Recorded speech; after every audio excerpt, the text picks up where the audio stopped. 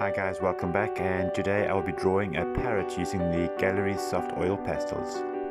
So I begin this drawing by working section by section and filling a base layer with the main color I can see in that area, as well as plotting out shadows and markings within those areas with a darker color pastel.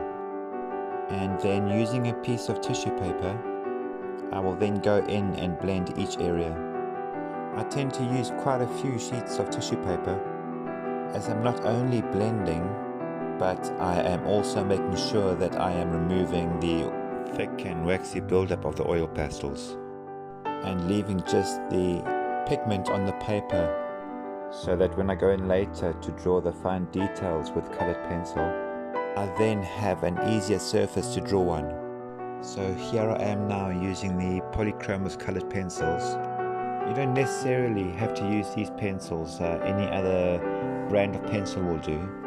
And all I'm doing is comparing the reference picture with my drawing and filling in details and shading and looking at the values.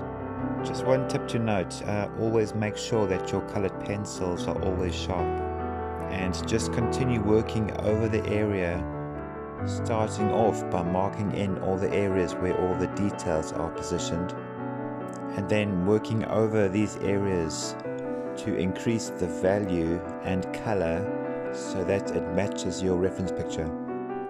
Now this is my 6th drawing that I have done using oil pastels, and looking back over my previous drawings, I have found that it is best to use a reference picture that is bright and colorful.